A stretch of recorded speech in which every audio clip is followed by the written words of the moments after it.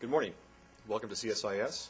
I'm Andy Cutchins, Director of the Russia and Eurasia program here, and it's a great pleasure to be chairing this Statesman Forum and hosting the head of the Georgian Parliament, Mr. David Bakradze. Mr. Bakradze is a longtime friend here at CSIS, most recently speaking here in September of 2008. It's nice to welcome you back here, sir, in a somewhat more calm moment than 11 months ago. Mr. Bakradze is one of the truly most distinguished and experienced Georgian diplomats and politicians. He's formerly served as Minister of Foreign Affairs and served a number of positions, including being involved in 2007 as chief negotiator for Abkhazia and South Ossetian affairs, and he for 4 or 5 years in the earlier part of this decade, he held a number of positions, particularly dealing with security issues, military security, for Georgia. Since time is short, I won't spend much more time with introducing our very distinguished guest, except to note I was rather pleased to see that you've been named as Graduate of the Month in March of 2009 from the German Marshall Center, a distinction that is maybe not always noted when you speak here. He's here on one of his regular trips to Washington, and we're really pleased that you've been able to take up some time in your busy schedule. I know he's met with General Jones, the National Security Council, and Bill Burns in the State Department, and a number of other leading figures in the Obama administration. And we look forward very much to what you have to say today about the current challenges that Georgia faces.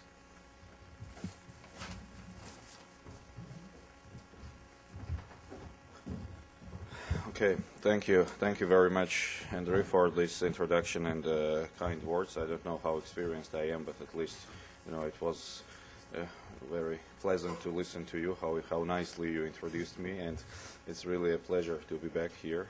Indeed, the moment, I think, is more calm than it was 11 months ago, but still, we have challenges at every moment. Well, like any country, and Georgia is not an exception. So I'll try to concentrate on a few areas where we see, which we see are important for the country at the moment, and then I hope there will be questions, and I'm ready to take those questions. So the first area where I'd like to concentrate is related to Georgia's internal politics and internal political developments, because for many of you who have been following Georgian issues, this was truly a turbulent and very dynamic political year in the country, with lengthy and quite massive opposition protest demonstrations in the streets of Tbilisi, and that was broadly covered by international media. So what is our assessment of that? What happened this year in the streets of Tbilisi, is very important for Georgia because of a few different reasons.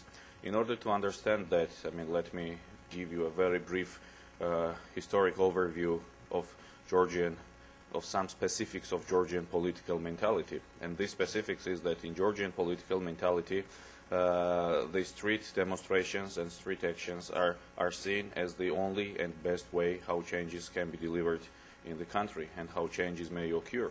And this has its own reasons. Starting from 1988, every change in the country in internal politics occurred as a result of street rallies and demonstrations. So in 1988, we had huge anti-Soviet protests in the streets of Tbilisi. Then Soviet Union disappeared. Well, not only because of that, of course, but in the minds of Georgians, the dissolution of Soviet Union is very closely associated with these huge anti-Soviet rallies in the streets of Tbilisi. Of course, that contributed to that, but of course there were other reasons as well. But still, that was the first result of street demonstrations, disappearance of Soviet Union in our mentality. Then we had first elected president in Gamsahurdia, who had to flee in 1991, as a result of the same demonstrations in the street, and that time it turned violence and we had civil war and civil confrontation. So the first elected president had to flee. Then we had second elected president, Shevardnadze, who had to resign as a result of the same street demonstrations and protests in 2003, That time it was peaceful, so that time it was this well-known Rose Revolution. Then we had third elected president, Saakashvili, who had to step down and appoint snap presidential elections in 2007 as a result of the same street actions and demonstrations, the very same place, and that's called Rustaveli Avenue. That's the main avenue, and everything what I described is happening on this small spot in front of the building of Parliament, which is the very sacred place of Georgian politics. So then 2007, Saakashvili had to step down because of the clash between police and demonstrators and appoint snap elections. So basically we had three elected presidents, and one had to flee, second had to resign, third had to step down as a result of street demonstrations. So in our mentality, this street action is seen as something, most efficient and effective whenever one wants to conduct internal politics. And that's the problem. I mean, the problem is not the demonstrations are not problem per se, because that's a natural way how people express their satisfaction or dissatisfaction, and that's part of democratic life. But the problem starts when these demonstrations become the main and only tools how politics are conducted, and then it's problematic, because it also explains few reasons, few specifics of Georgian internal politics. One is, I mean, a very bad tradition of deep polarization between different political forces and in the society in Georgia. And the reason for polarization, one of the reasons, is exactly this tradition of radical street protests, because when part of the society stands in the streets and part of the society remains in the houses, that's the way how it is polarized. And this tradition of aggressive and active street protests, of course, leads to polarization and it leads to the split of the society. That's one of the reasons. The second bad habit is, quite radical behavior of Georgian politicians. Again, if your main if your main audience is people standing in the street, you have to be tough, you have to be radical in your statements, you have to prove that you are the guy, you are the tough guy, because the people in the street, crowd in the street, usually does not accept moderate and reasonable rhetoric. What they want to hear something real and special for which they stand in the street. So, for many Georgian politicians, addressing people in the street, was the reason and is the reason of being radical in their statements and missing some communicative skills when it comes to, real political life within the institutions or political consultations within the institutions. So there are a number of other reasons why we believe that, this way of conducting politics is quite immature for a country, and at a certain point our politics should move up and upgrade to a normal political life, which means that normal political process within the institutions. And the main risk related to this street action mentality is that any political leader who has ambition and power to bring 10 or 20,000 people in the street in front of this building of parliament then has an ambition that he or she is the one who should, define how things develop in the country. And we have, of course, non-stop chain of these political leaders who can and who won't bring people to the street. So, many things which happen in Georgian internal politics, all the time, this internal turbulences, this polarization, many other things are rooted in the tradition of delivering changes from the street.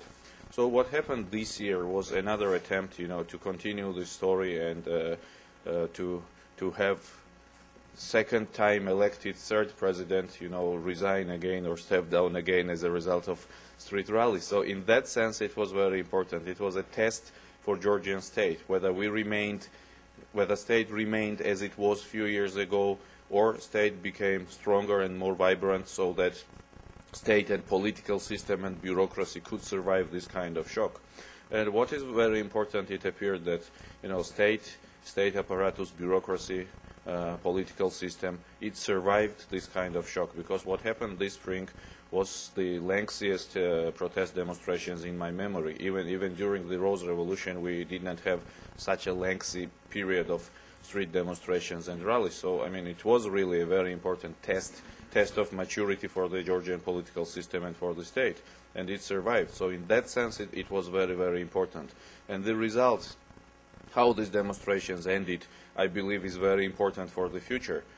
The way that they ended peacefully and the way that they ended without a major compromise. It was very important, and I'll explain you why. Because, you know, this is a good deterrence, good prevention for the future. So if any politician today decides to go as radical as, I mean, we have seen this spring or in previous years, he will think twice, because now everybody sees that bringing people to the street is not enough. Now everybody sees that blocking streets is not enough. Now everybody sees that standing in the street even for 120 days as it lasted is not enough. And there is something more necessary to be successful and to deliver results. So that's a very good deterrence, not only for current non-parliamentary opposition, but for everybody. I mean, at a certain point when we as a majority go to opposition, I will remember experience of spring 2008, and I will really think twice before organizing something like that again, because then the question is, if I cannot deliver something out of these demonstrations, why should I bring these people to the street? Because then it discredits me. So for every politician in the country, I mean, in current opposition, in future opposition, this is a good lesson learned, that there is something else needed, and it no longer works like it worked in 2003 or 1991 or 1988. So in that sense, it was a very good lesson. On the other hand, you know, this lesson is not enough. And I mentioned that, you know, it's good that it's ended without a major compromise. And I'll explain this point. So our objective as a government or as a majority was not only to end these rallies peacefully, but it was tactical objective. That the strategic objective was to end these rallies in a way which would serve as a deterrence for the future, and which would serve as an example and lesson for all politicians that this is not enough and the way should be chosen. So for that, one thing is that these rallies ended peacefully and without compromise, but second thing is that alternative should be offered, because without alternative, this lesson would not be learned and will not be learned. So this alternative is dialogue. And we talked so much about dialogue, and dialogue, if one counts how many times I used the word dialogue in those 5 months, I think that was the most frequently used word, and, you know, there were a lot of jokes and a lot of stories and even some songs, you know, about this word dialogue in Georgian folk culture, because, you know, but that's what it was. I mean, and the lesson learned from the street protests, that it's no longer successful, has to be converted into another lesson, that what generates results is normal political process which is based on dialogue, and if politicians want to achieve something, they should learn not to stand in the street all the time, but to sit around the same table and talk to each other. It's not pleasant at all. I mean, I acknowledge that, and I have to do a lot of that because of my position, and I should say that it's not pleasant at all, and it's not easy at all. It's very difficult, but it's the only way, because people should learn that this is how normal political life is conducted. I mean, dialogue, political consultations, and political process. And I think we are on the right way, on the right path with that regard, because what we offered before these rallies, during and especially after the rallies, was an issue-based dialogue on certain specific issues. And there was, from the beginning, part of opposition which agreed to be part of this process, and now we have positive trend that some parties belonging to this non-parliamentary or radical opposition, as they are sometimes called, are also joining this process because they saw that these street protests were fruitless. So now they decided that they will join this political process. So what we're talking about, some major things which we offered. One point was constitutional reform, because in Georgia there has been continuous debates for years and years that Georgian system of checks and balances is not really well balanced, and the presidential institute is too strong, parliament is too weak. So there has been a lot of political parties, opposition parties, arguing that, you know, that there is a certain disbalance in terms of checks and balances in our constitution. And the offer was that, okay, this is an issue which we can discuss and which we should discuss, but let's do it in normal way. So let's set up a structure which will work on the constitutional amendment and which will elaborate a new model of checks and balances. So what the offer was basically to establish a special constitutional commission, to invite all political parties to that commission, to invite civil society and NGOs, and to invite lawyers and academicians. And the right way was not to talk all the time about this balance from the street, but to sit in the room to invite all these respected people, politicians, civil society, academicians, to invite all these people and to give them time and mandate to work out the new model of checks and balances. So, okay, this commission is there. People are there. They sit, they work, and whatever their recommendations are, then we, as a majority from the beginning, committed ourselves that we will adopt that through the parliament, in the parliament. So I think that's a good example how issues are solved and how the good working process should be designed. So sometimes I'm asked what will be the recommendation of that commission. I have no idea, and I should not have any idea because it's not my commission. This is a commission which works itself. So whatever is, I may agree, I may not agree, but it will be politically suicidal for us not to accept what this commission recommends later. So, I mean, by that, we factually commit ourselves that we will agree. So every political party now has a chance to go there to prove that their vision is right, okay, and come up with recommendations. I mean, there is overwhelming consensus that Parliament should be stronger, and I think that one of the first recommendations of this Commission will be to make Parliament stronger. But when it comes to details, again, I cannot say at the moment what will be the details. I mean, which rights will be added to Parliament, how it will be balanced, what will be the position of President and government vis-à-vis Parliament. This is something which should be decided inside Commission. But I support and I agree that Parliament should be stronger, and I think there is the overwhelming understanding in the country, in majority and in opposition, that strengthening Parliament is good for Georgian democracy. The rest, let the Commission work, let them come out with conclusions, and we will accept and we will adopt. And I think it's a good way to resolve this long-standing issue of years and years of continuous dispute, what is the place of President and what is the role of the President in the political life. I mean, this is a very civilized and democratic way to decide, to solve, and to, remove that issue from our agenda. The second issue, which also has a long-standing history of disputes, is election code and, in general, election system and election environment in the country.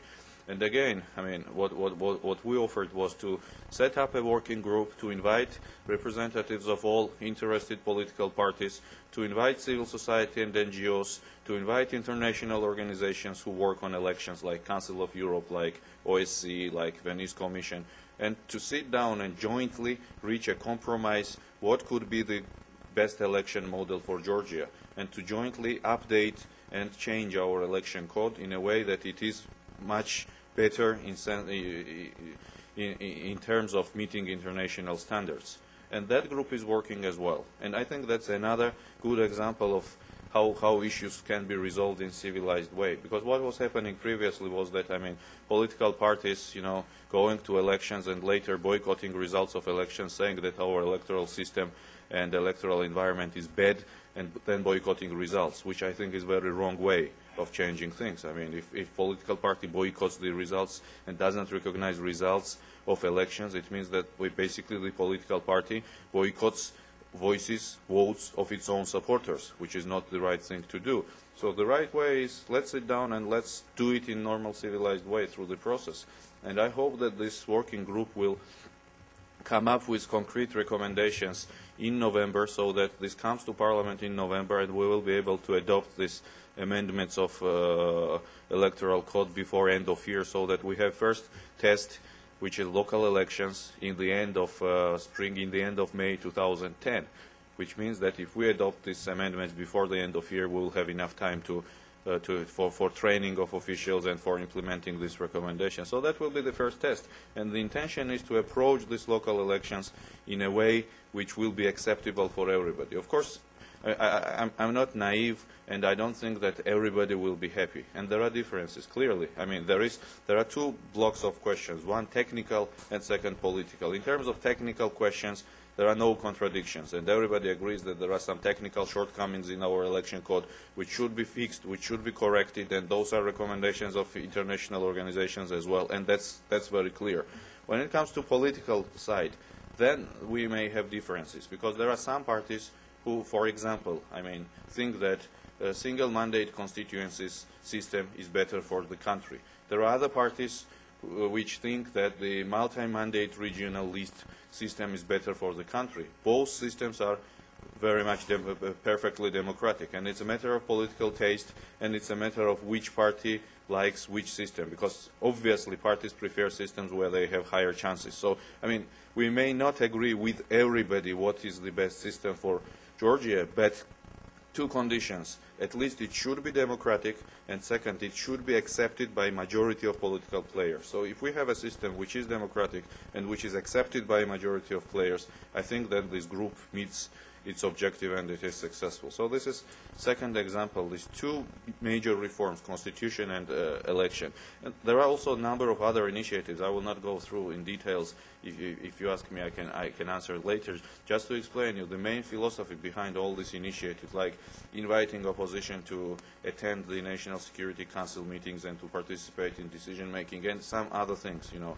The major idea of these initiatives is to create an inclusive system, because so far, you know, the traditional polarization, which I mentioned in Georgian society and political elite, this polarization is very dangerous for the country, because this polarization means that there are people, there are political parties, groups who feel that they have no place in the system, who feel that they are cornered or they are marginalized, and then, you know, they start to act in a very decisive and radical way. There should be no kamikaze, and I once called this kind of parties kamikaze politicians, because they feel they have nothing to lose and they can just blow up the system for the sake of their own interest. And I was then criticized by opposition. Well, being kamikaze is not bad itself, but in politics it's dangerous. It's dangerous. So we don't need this kind of political groups. And the only way to have political stability is to have an inclusive and open system where every political party will have its place. And the main idea, main philosophy behind all those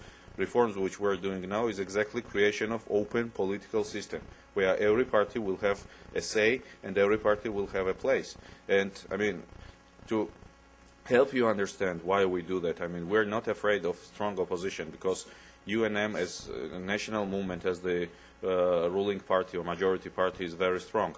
And that is confirmed by all opinion polls, and just recent opinion poll conducted by Gallup International confirms again that UNM has a very strong positions in the country, and it remains the strongest political party far away of any competitor. So we're not afraid of competition, and we're not afraid of strong opposition. What is dangerous for the country is cornered opposition which feels that they have nothing to lose and they can do everything, including crazy or radical things, just for the sake of their own survival. That is dangerous, because that can damage the country. So, I mean, the objective is to attract, to bring entire spectrum of opposition inside the process, to open the system, to create inclusive system, so that, I mean, this is the precondition. So openness is precondition of stability.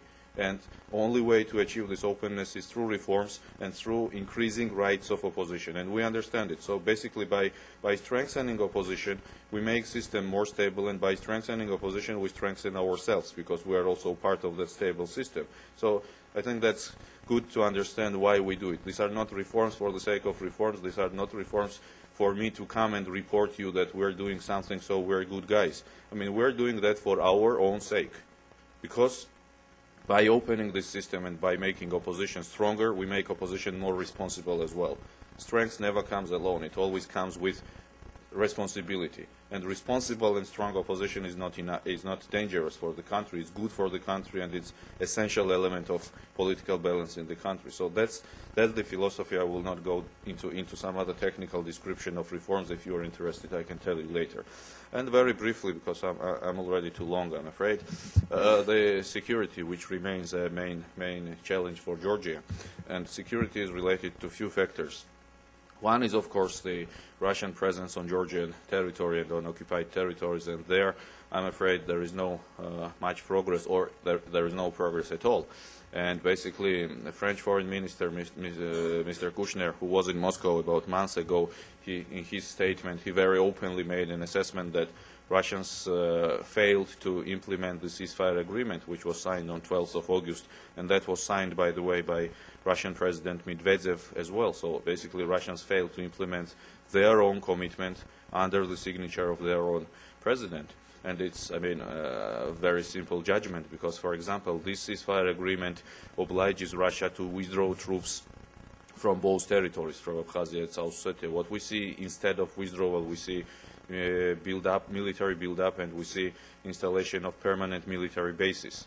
So I mean, it's very, very easy judgment that Russians not only not implement this agreement, but they act in contradiction to that agreement by installing military bases, by building up permanent military presence in both regions, by increasing number of troops. That is all contradictory to the ceasefire agreement. So the one key objective of international community and of Georgian diplomacy is to start implementing the ceasefire agreement, which means gradual reduction of Russian troops on both territories, which means beginning of political negotiations on the security modalities of these two territories, and that it gives ground for further progress. Because without beginning of demilitarization process, no political negotiations can be successful. And there is also another component of that security, which is related not only to occupied territories, but which is related more generally to Georgian-Russian relations. And I mean, there is from what we see in public debates in Moscow, there is a very strong sense of unfinished business in Moscow when it comes to Georgia. And we see a lot of public debates on Russian media outlets, on TV, you know, among politicians, among high-level officials, talking all the time that basically Russia has not met its objectives vis-à-vis Georgia. So Georgia is still there. These crazy Georgians are still Western-oriented. They still want to join NATO. They still want to allow Americans to come to the post-Soviet space, which is Russia's exclusive area of influence. So at the end of the day, Russia's objectives are not met. And there are a lot of discussions in Moscow, public discussions about that. So the way how Russia should solve Georgian problem, and this is their definition, to solve Georgian problem, is they invented a very interesting definition, which means de-sovereignization of Georgia, which if further explained, means division of Georgian state into a few sub-states, which means that there will be no Georgian state any longer, but there will be few Georgian sub-states, few regions, like, for example, if California or Texas and New Jersey, I mean, if U.S. was de-sovereignized into 50 states, I mean, something like that. And then all these sub-states will of course, based on their goodwill, join Russian Federation. So that is the final solution of Georgian problem. I mean, however naive or however outdated or however stupid it sounds, it's a matter of, I mean, discussions and debates in Moscow among very high-level politicians, well-known politicians and high-level officials. So that, of course, leaves a lot of uncertainty, sense of uncertainty in Georgian public and in Georgian leadership as well. So what should we expect from Russia? And that's the key question now, how to secure Georgia from this sense of unfinished business in Russia and from the temptation in Kremlin to finish this business and to bring this business to the end. That's the key question. And there are few ways for that, of course. I mean, one is the well-known path to NATO integration. Second is strengthening elements of bilateral security and bilateral cooperation between the United States and Georgia. So that's the ongoing question, and that's the question which we now discuss with our allies and friends, and that was one of the main points of my discussions here in Washington. And why this unfinished business? And very briefly, and I finish with that, sorry. There are two main reasons why there is this sense of unfinished business. One is related to energy. Because basically, despite this military operation last year, basically Russians still do not control the energy supplies through Georgia.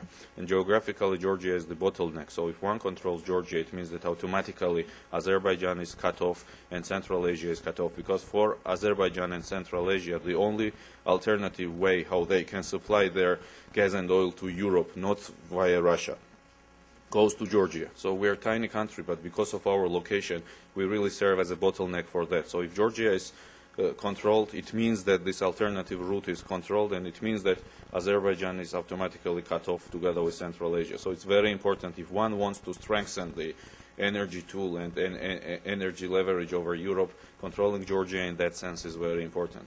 And the second reason of this unfinished business is related to political credibility, because in the post-Soviet space, you know, the relations, Russian relations with neighboring countries is very much based on the sense of fair, I mean, respect generated by fair, as they define it, and on the understanding that if any post-Soviet leader openly goes against Moscow, he will be punished immediately and he will have problems. And that's the model how Russians act vis-à-vis all post-Soviet countries. But here is the bad example for them.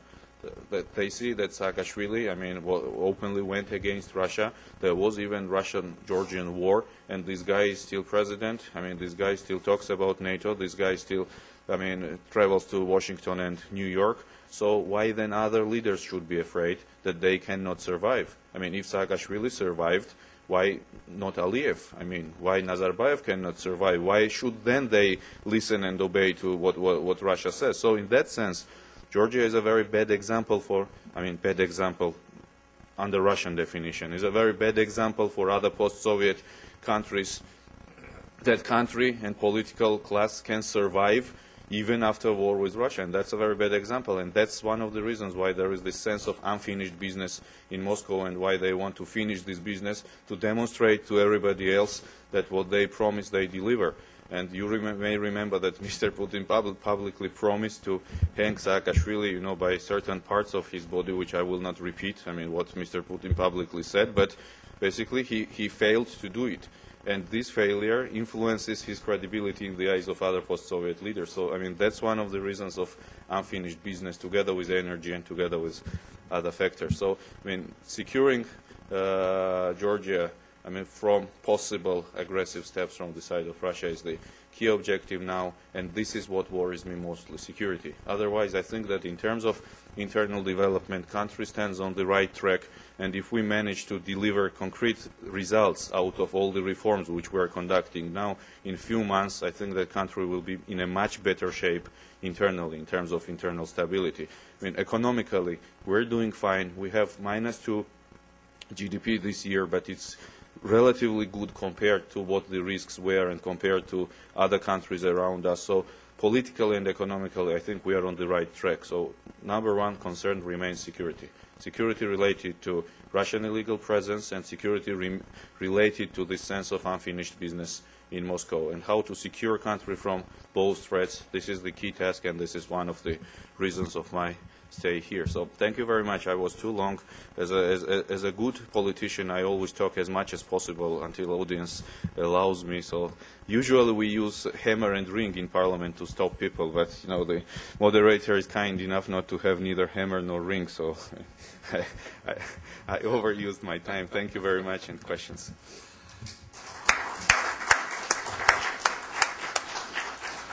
I knew I forgot something this morning. Yeah. Mr. Bakradze, thank you very, very much for very, yeah, please. I'll do it. I'll do it. Okay. For a comprehensive and indeed graphic description of the challenge, some of the challenges that Georgia is facing today. I first of all want to acknowledge Ambassador Hutelia from Georgia, who is, and thank him for allowing us to host this event.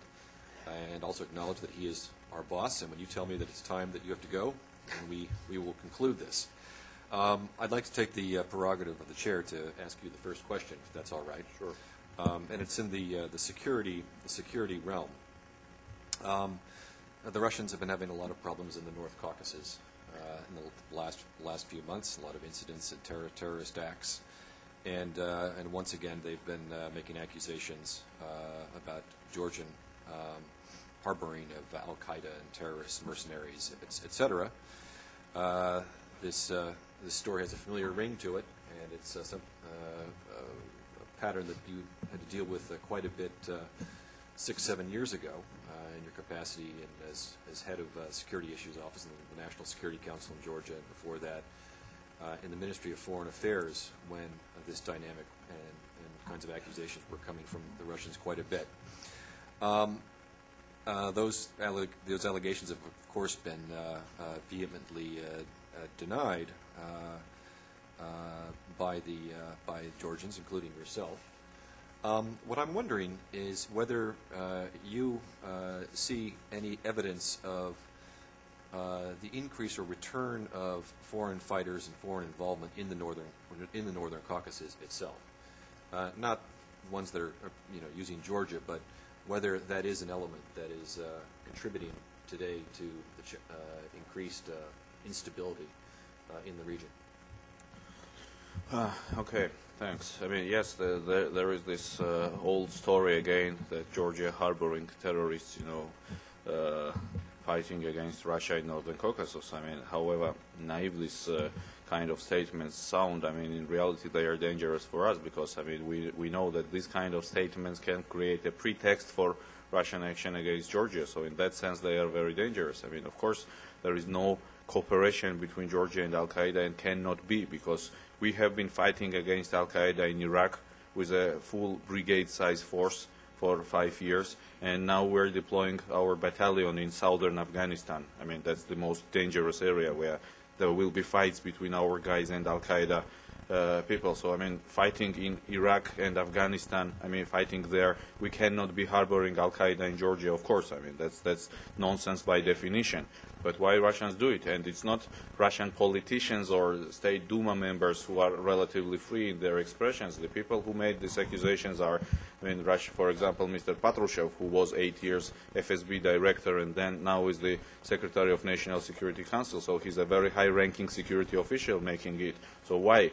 I mean, the reasons are simple. A, Russia has to explain why situation in Northern Caucasus is very close to explosion again. Because many, many times President, Prime Minister, other Russian officials had said that Northern Caucasus is no longer a problem and that is solved and that is resolved and this is the most peaceful part of Russia since the end of the last war in Chechnya. So now they need to explain why it happens again. And the situation in Northern Caucasus is very bad. It's just at the edge of explosion, especially in Ingushetia. It's very tense. There are daily shootings, there are daily kidnappings, there are daily attacks against policemen or other, I mean, representatives of local government, and there are daily skirmishes between governmental forces and these rebels or Boyeviks or any way you define. So they have to explain why it happens again. And of course, who is guilty? Of course, not Moscow. I mean, somebody else should be guilty, and whenever they look around who is guilty, usually Georgia is the usual suspect for that. So, I mean, that's one, to explain to internal public why it happens again. Of course, it's because of these bad Georgians. I mean, not because of mismanagement from the side of Moscow, you know, not because of the fact that they subcontracted the power to local criminals like current president of Chechnya, you know, who is just assassinating people by order, not because of other mistakes they did there, but it's because of these Georgians again, of course. It's a very easy way to explain to public. And the second reason is that, and that is the most dangerous for us, that they keep creating the enemy from Georgia. And that's very dangerous for us, because by these kind of statements, by permanently keeping Georgia as enemy in the eyes of internal Russian public, basically they create a pretext and justification for their possible aggressive action against Georgia. And we usually know well how that is done, and the first stage of Russian aggression is always preparation of internal public opinion. And these kind of statements serve as a preparation of public opinion, so there is overwhelming public opinion in Russia that Georgians are enemies, so they had a war with us, you know, they organized genocide against our citizens, now they shelter terrorists who are blowing up houses and killing people in Northern Caucasus. So I mean, to create this image of country which is dangerous for Russia, so that if Russia makes any aggressive action against Georgia, everybody internally will applaud that, yes, this was important and this was a good thing to do. So I mean, these two reasons why it happens and keeping Georgia as a Russian enemy, these two reasons, I think, make this kind of statements dangerous. I don't think that there are, I don't have, I mean, precise information, but based on what I know and what we have, I mean, I don't think that there are significant number of foreign, I mean, people in Ingushetia or in Dagestan. I mean, unlike 1998, 1999, when they really had a lot of people coming from Gulf countries, coming from Middle East and fighting there against Russians. Unlike that, now we have no evidences that there are a lot of people like them. And I think all these people are busy fighting back in Afghanistan and Iraq. And by the way, we contribute for them being busy fighting there. So I mean, these people now have no resources and no time to come to Russia or to come to Ingushetia for that. So I don't think that this time foreign participation is a key factor. I think that it's really the internal problem. It's a problem because, I mean, the way how Russians managed to stabilize Northern Caucasus for a few years was that they subcontracted power to local criminal leaders, and they gave them full authority to do whatever they wanted to do for the exchange of being loyal to Kremlin. But when you create this system at the end of the day, in few years, of course, generates a lot of instability and problems. And I think Northern Caucasus is approaching now that point. I cannot say that it makes me happy. No, not at all. And last thing which I want to see is war in Northern Caucasus and war next to our borders. Of course, we prefer to have stability there. And that's, by the way, one of the points. And we continuously have been offering to Russia to cooperate on Northern Caucasus, to have stability in Northern Caucasus. But unfortunately, Russia has been continuously ignoring our offer. And I still believe that the biggest foundation for Georgian Russian common interest and cooperation may be cooperation on achieving stability in Northern Caucasus. That's our natural interest, our and Russian. Unfortunately, that has been always ignored by Russia, because they were seeing their primary objective as playing zero-sum game against us and playing zero-sum game against you through us. So they have been always ignoring our offer to help them in Northern Caucasus. Okay. Thanks very much. Excellent answer. It conjures up the image of Ramzan Frankenstein Maduro. Yes, please identify yourself. John Scales, formerly with USAID in Central Asia. Thanks very much. It's always very direct and candid statements that you all make from Georgia. Appreciate it. My question is this. While you do not know what's going on with the Constitutional Commission, what is, in your view, the importance of the judiciary in the balancing that you were describing? Are there issues on the table regarding the judiciary? And I don't mean to suggest an imposition of the U.S. sense of balance between three branches, but you made more reference to the balance between the legislative and the executive.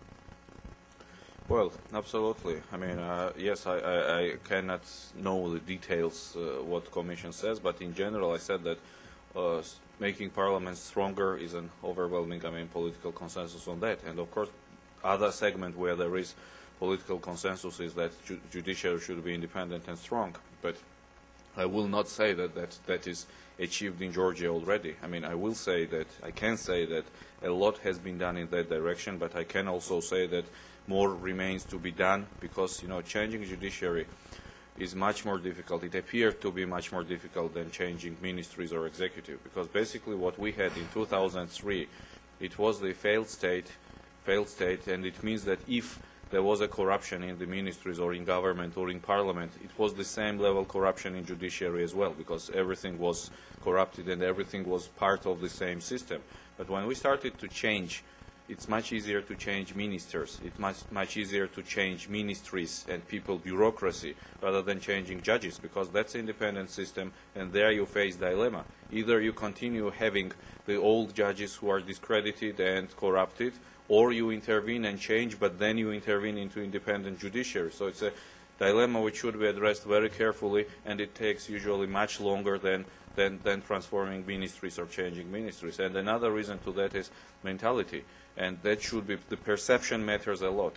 When it comes to judiciary, public perception matters a lot, how people see judiciary and whether there is trust or not. And there is still a lot of mistrust towards Georgian judiciary in public. So that's the area where much remains to be done. But I think legally we created foundation for that, because legally we made, I think, very important guarantees for judicial independence. For example, previously, President was chairman of High Council of Justice, and President was appointing judges, first and second instance judges. Now we completely removed President from that process, and now they are judges themselves who make every decision, and it's chairman of Supreme Court who appoints judges and who makes disciplinary decisions. So President is completely removed from that.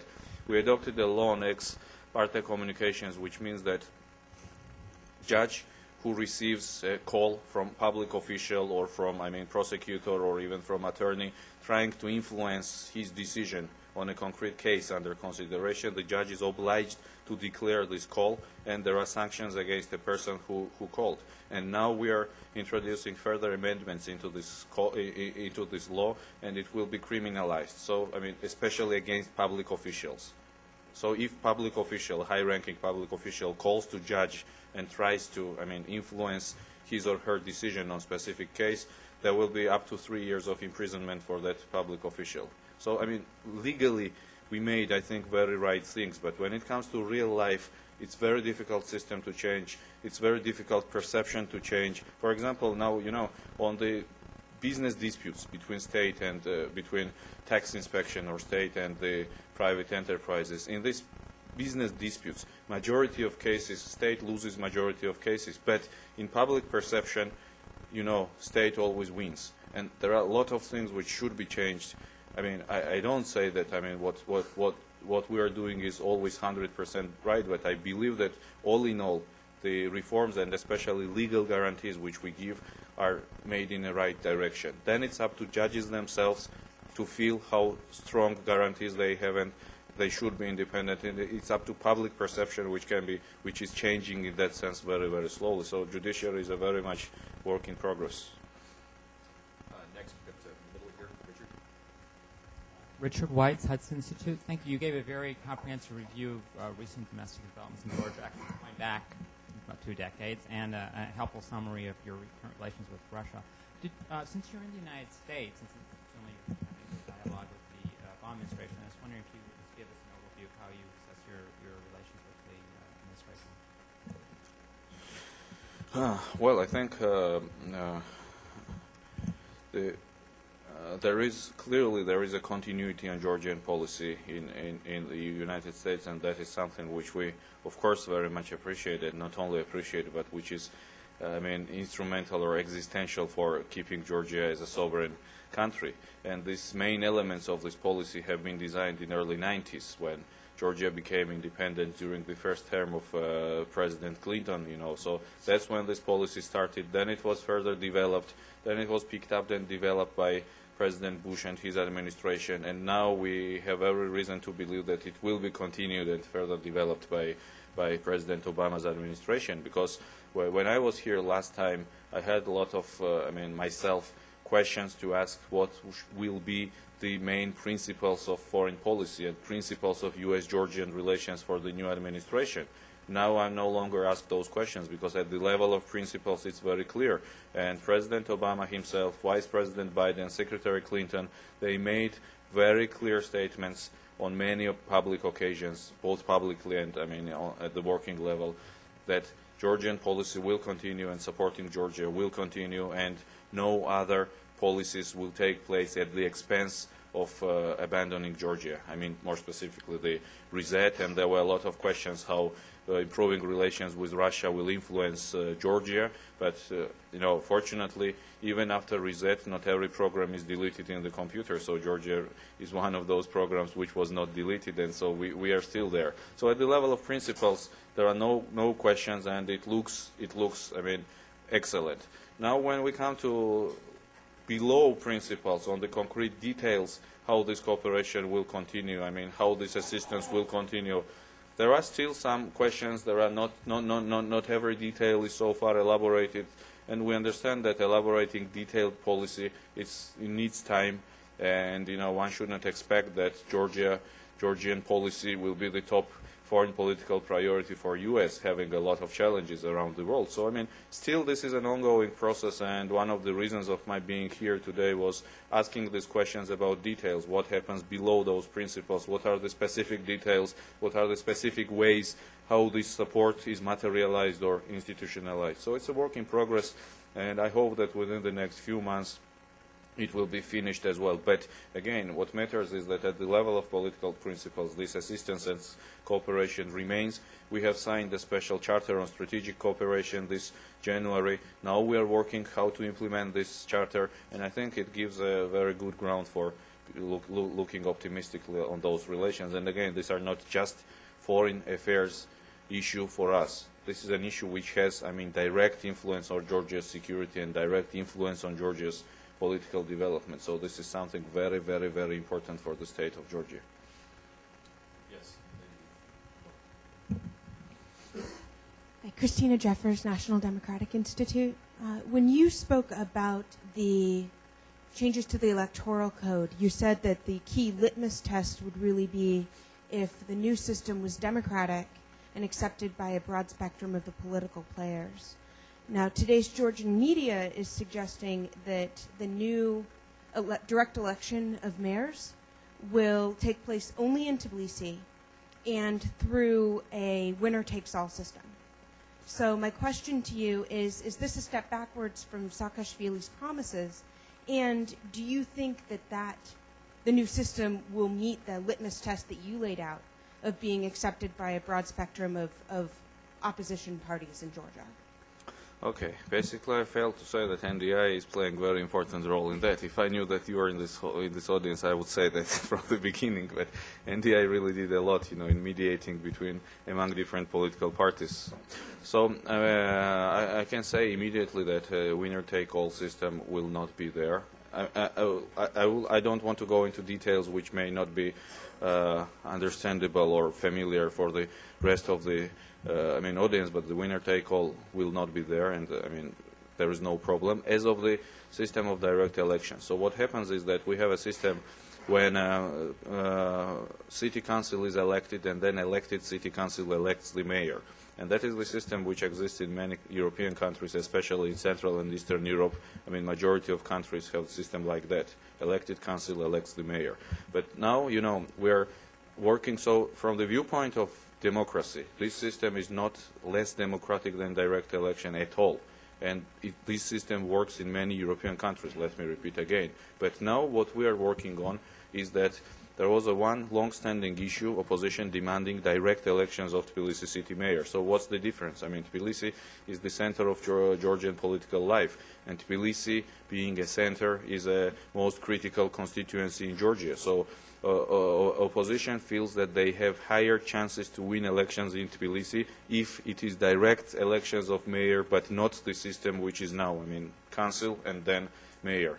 So again, it's not a matter of being democratic or not, because this system is exactly as democratic as the other one, but it's a matter of political reasonability, whether we should do or not. And basically we said that we agree with that, because if opposition wants to play by rules which is more favorable for the opposition, we take that challenge. And that's part of the offer which I said that we are designing steps how we can make opposition stronger and how we can increase opposition's participation in the political life, increase their strengths and increase their responsibility. So we basically agreed to play by their rules, and we agreed to have direct election of city mayor in Tbilisi. But it does not mean that the system which is in other cities is bad or is undemocratic.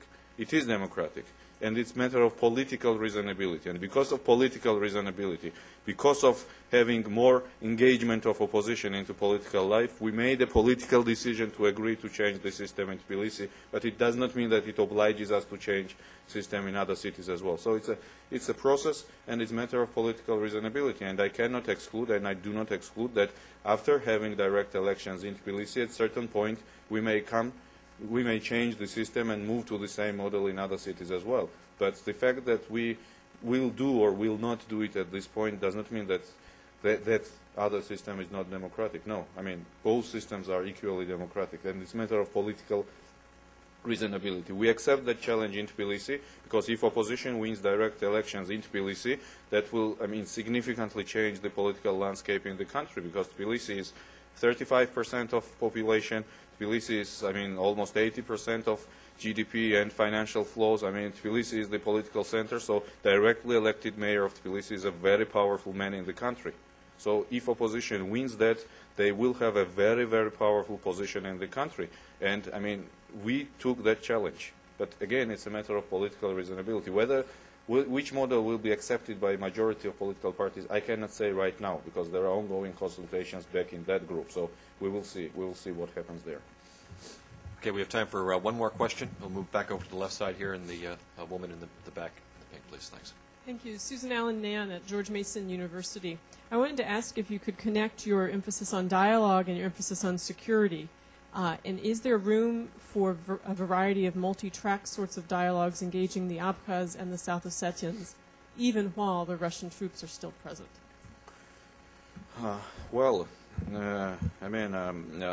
We see the development of this process as a kind of two-track movement. One is related to Russia, and second is related directly to Abkhaz and South Ossetians. So I think that both tracks should move simultaneously. But of course, I mean, let's be realistic. I mean, until and unless Russia starts implementation of ceasefire agreement, Russia starts demilitarization of these territories, and there is elementary conditions of choice for the people living there. Because what happens right now in both territories, basically it's a one big military camp.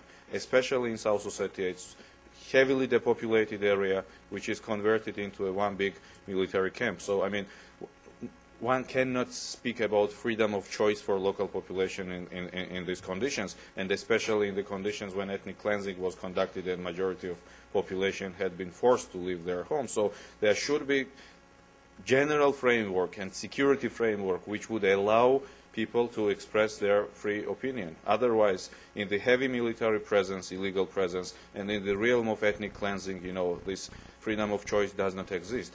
So what should happen?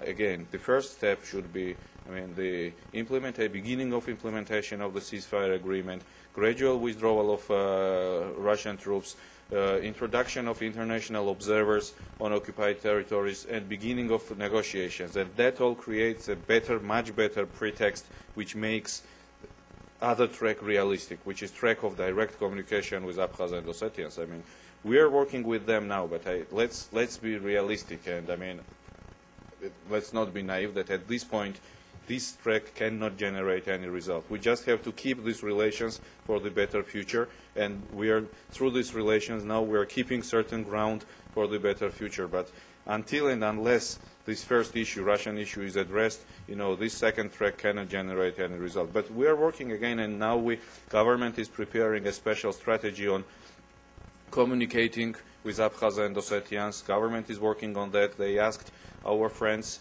to be involved, international friends, to be involved in that process as well. So I expect that by the end of the year we will have a comprehensive strategy of communication with people remaining in Abkhazia and South Ossetia. So that strategy will be in place. We are also working, especially with our European friends, on some confidence-building measures. So that all happens. But in order that to bring to positive results, we need to address Russia, because otherwise it would be not noticing elephant in the room.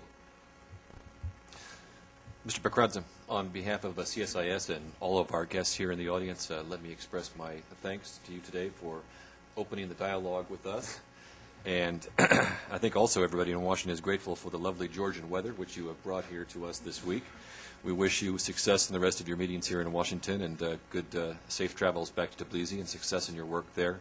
And we look forward to continuing the dialogue here again sometime soon when you come back to visit. Thank you. Okay, thank you very much. It was a pleasure. Thank you.